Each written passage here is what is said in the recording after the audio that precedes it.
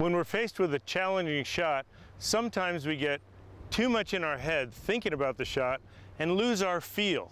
We want to get out of our head and into our body, and this is how. Use your breathing. Take a full breath, let it all the way out until you feel your body settle and you can feel your feet on the ground. Then make your practice swing, set up, flow through your routine, and hit a shot like this.